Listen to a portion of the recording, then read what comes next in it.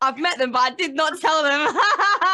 I always feel like I would just be a monkey. Actually stresses me out thinking about it, but Anne-Marie, it's lovely to see you. The last time I spoke to you it was music. Now you're moving into films, and I know. Above all that, a Disney Pixar film, which when you've grown up with them, like I'm sure you have and I have, to be in something like this must just be a dream come true.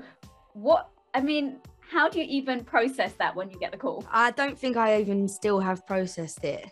It has been such an amazing thing to be a part of, a completely different world, and something I just never thought I could be a part of. You know, you think I've chosen singing, I'm going to be just singing for the rest of my life, and to be able to get asked to do it was really cool. So yeah, I'm really happy about it. Obviously in the film, the girls are obsessed with Four Town, and it just rung true with me because growing up I was obsessed with the Backstreet Boys.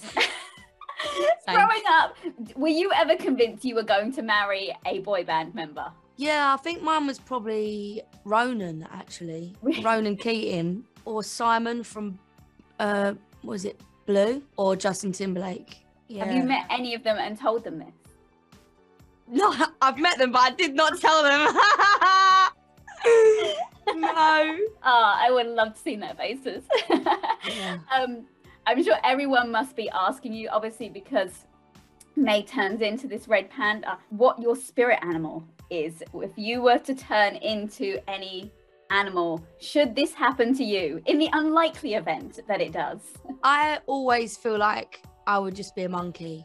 I love monkeys so much. I feel like that is just me in an animal form. What type of monkey? We've got so many monkeys. Yeah, one that can move around quickly, not the massive ones because they're just a bit slow.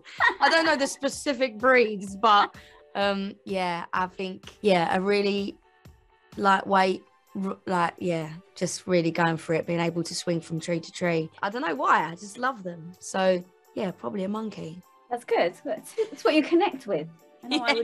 I would be a panda, just roll around and eat bamboo. Sounds perfect. And when you were younger, was there any concerts that you would have given absolutely anything to go to, like the girls do in here? Like they are doing all they can to make sure that the Four Town concert. Yeah, I would probably say like NSYNC, probably. And also the Spice Girls. I feel like when I was growing up, I was too young to go to the concert. Yeah. So I was always like, please. So yeah, probably Spice Girls and NSYNC. We obviously seeing you here now acting with your voice. What's the likelihood that you are going to make that step fully on screen and we're going to see you doing that? Is that something that you are working towards? Actually stresses me out thinking about it, but no, do you know what? It's so weird, but it took me so long to feel comfortable singing on stage that I feel like it's going to take me so long to feel comfortable speaking on camera, because like this was hard, and this wasn't even on camera. This was off camera in a studio with headphones on, and it was already a lot. And it made me realize how amazing these people are that do this stuff, because you think it's just easy, and then you're there, and it's there's so much to think about. So yeah, maybe a little while till we get to that. Yeah. A lot of them say though, voiceovers are a lot harder than just acting on screen because you're having to put more effort in. And you, I feel, having done so many music videos, that there's a lot of acting involved in those, right? So you've kind of got it in your skill set. Yeah, true. Well, if it's easier than that, then yeah, maybe. I would love to see it. So, I know you've already done music for soundtracks, so you've got that ticked off. Now you've done the voiceover.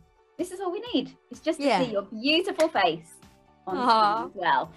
Anne-Marie, good luck with it when it comes out. Thank you. And just enjoy it. Enjoy the moment.